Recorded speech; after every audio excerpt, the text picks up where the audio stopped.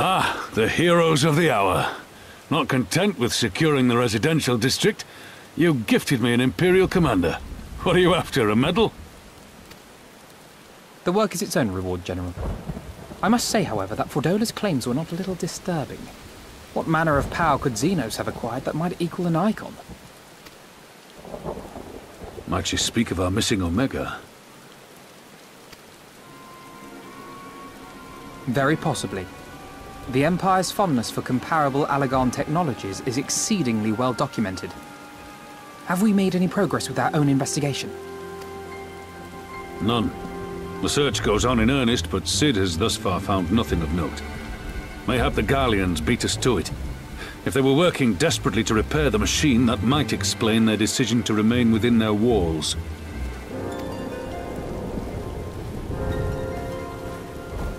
Ah, Lise. I trust you surrendered Fordola into custody without incident. We were just discussing the pilot's claims. About Xenos and his newfound powers. She hasn't said a word on the subject since we rescued Kryl, even when the interrogator asked nicely.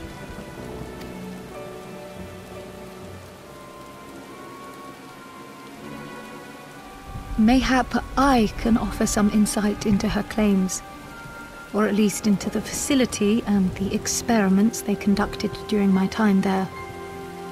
Though my memories of the period are somewhat muddled, there are a few things I remember with painful clarity.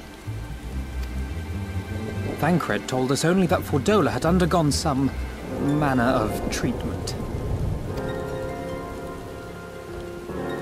Yes. It is a place wholly dedicated to the creation of enhanced beings, whom they refer to as the Resonant. As I understand it, the process aims to imbue a test subject with the qualities of an individual with demonstrated magical aptitude. This entails the mechanical extraction and transfusion of some manner of primordial essence.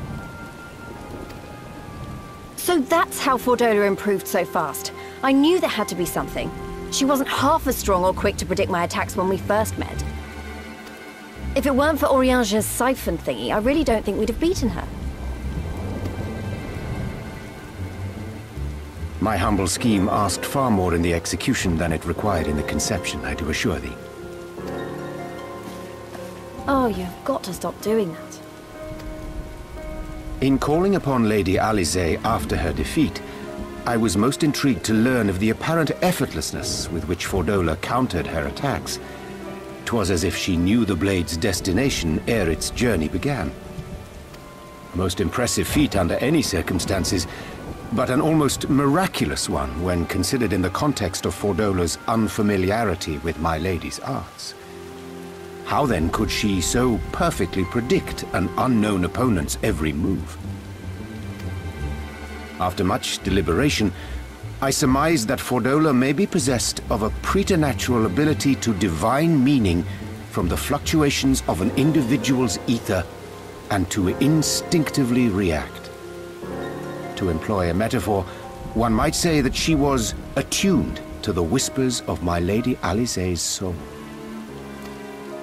Wait, have you not just described a manifestation of the Echo? I had no conclusive proof. The available anecdotal evidence suggested only that Fordola was uncommonly sensitive to etheric fluctuations, and 'twas this which led me to develop my stratagem. I would fashion a device with the capacity to generate a massive disruption in the surrounding ether. If, as I suspected, Fordola's senses were indeed questing for the most minor of oscillations, the shock of exposure to a more amplitudinous etheric waveform would be akin to a debilitating bout of ether sickness. How ingenious. I note that the success of your plan hinged on your device's wielder remaining ignorant of its purpose, lest Fordola divine your intent. Indeed so, Master Alphino. All things considered, 'twas a most fortuitous outcome. That's putting it mildly. In any event, if Oriange is correct, That would mean these Resonant have been granted the power of the Echo via artificial means.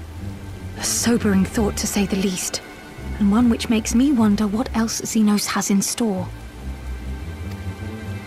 Whatever the Viceroy's newfound powers, I know of none better equipped to face him. And face him you must. For there is now but one path forward, and it leads straight to Alamigo. And it's not as if we came unprepared. We've got all our friends and allies fighting for the same thing. Honestly, right now, I feel like we could take on anyone and win. And I mean anyone.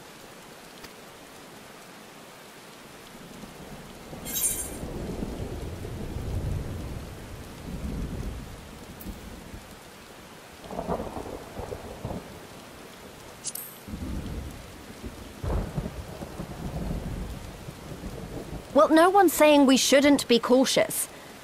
Though maybe I was getting a bit carried away. Right, I'd best get back to the residential district. Thancred and the Resistance forces are waiting. It is time we join the main host. Kryl, in light of your recent ordeal, might I suggest that you remain with the rearguard for now?